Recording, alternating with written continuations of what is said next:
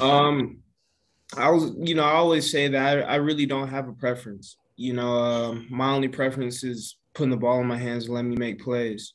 Um, I feel like I can be very successful at either position, and I feel really comfortable at either one. And how challenging is it with the playbook, having to know and understand what's in there for the running backs and the responsibility that comes with that, and then also having to have an understanding and knowledge of what's required of you at receiver? How difficult is that?